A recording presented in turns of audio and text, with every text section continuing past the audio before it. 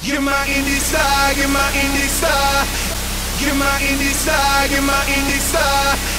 Get my Indy star, get my Indy star.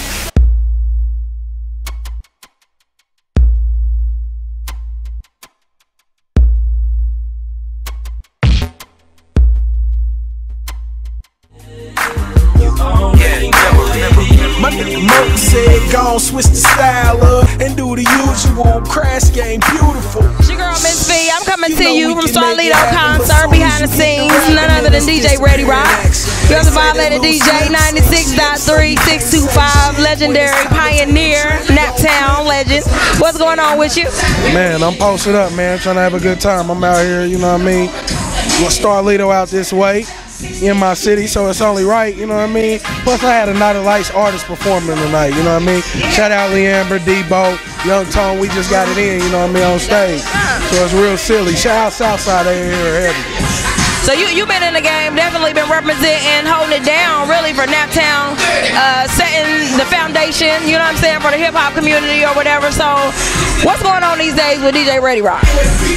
It's getting real serious out here, man. This is worldwide, you know what I mean?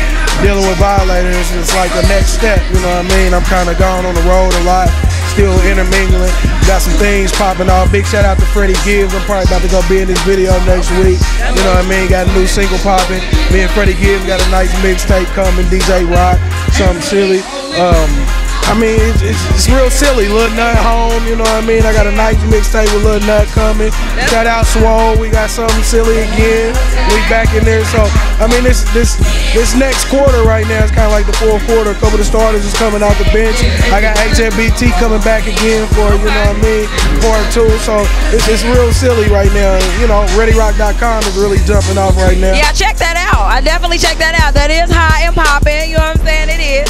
It's, you know, I was trying to make a site that was a no nonsense where you can just come in, click, get some mixtapes, and let the product speak for the rest of it. You know what I mean? It's not really a lot of glitz and glamour. I mean, it's rough, it's rugged, it's showing you the product, it's showing you what I offer, and you know what I mean? Hopefully you can come and get something. You know what I mean? Rock and support. So I know you are doing the mixtapes for artists. Like, are you doing like some artist development right now, or like what other things are you doing, like as far as artists are concerned? I am.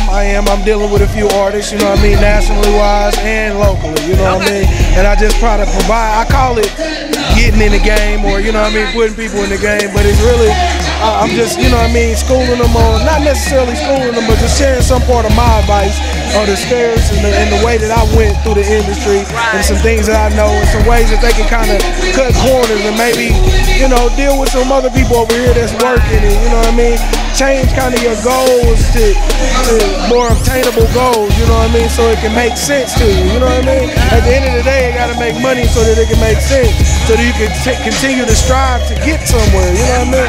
So this is kind of the things that I do, you know what I mean? My phone ringing constantly. I know. Well, actually, DJ Rec One posed a question earlier today on Facebook, and he was saying that he gets a lot of artists that hit him up, like wanting to get their record broken, and at the same time, in return, him as a DJ, like, what does an artist, how does a DJ benefit from that? I say it's kind of hard for a DJ to break a record if the record isn't already broken in an area. See, it starts from the groundwork, you know what I mean? I take a record like a current one that I'm using right now, for example. It's D-Rock, and it's a song called Meat Rolls. It's one of my heavy songs in rotation. Everybody loves the song. I had nothing personally to do with this song. You know what I mean? So is it that people start coming up to you, like, can you play it, or? Exactly.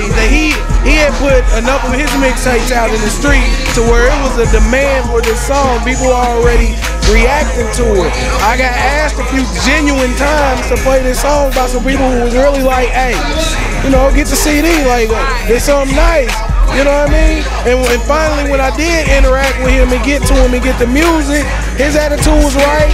he was still working, making a big situation out of the record, you know what I mean? And now it's a response to where it's one of the hottest requested songs out. Like, I didn't do that. So you can't say I broke the record, I provided a service. I do what I'm supposed to do. I play the hits. I play the hits. If you make a little effort on making your song the hits, and even your little select region, your neighborhood, and even more than that, then I know that when I come to the club and at 2 o'clock when my boss or somebody, club owner is watching me, it makes sense for me to play this record because at least 40 people from your hood is gonna get hyped or go buy some drinks or do something, you know what I mean? It makes sense in hand. All I'm saying is, don't screw up my money, I won't screw up yours. So how does the artist get a mixtape from you? Reach me, holler at me, ReadyRock.com. There's a link on there, you can email me. I'll let you in on my email, Ready, REDDY 625@gmail.com. Holler at me. Be serious though, because I'm serious, I'm about business. I get you on through there if you talking about the right thing. You also be on Twitter with your Wake and Bake thoughts. What's your Twitter? Check this out though. I see a lot of people out there coming up with little tags for that little shit that they say. And everybody know I've been waking baked thoughts for a few years now. Yes, you have. So let's just put that out there. So yeah, follow me on Twitter @Coach Red. I have some interesting things to say in the morning. Wake and bake thoughts. Now lately I've been in the lab late nights, you know what I mean? So I've been doing I'm back in the studio real heavy late night, so I've been getting up midday. So the new thing is coming up is midday bake. So you know what I mean? When you run into the midday bake, that'll be something a little after 1, 2 o'clock. You mean it might not be my first bake, but it'll be my midday bake. Okay. And I have a throw midday here, you know what I mean? Well, we'll be keeping up with you there, definitely. You know, IndyStarNetwork.com. DJ Ready Rock, y'all make sure y'all keep up with him.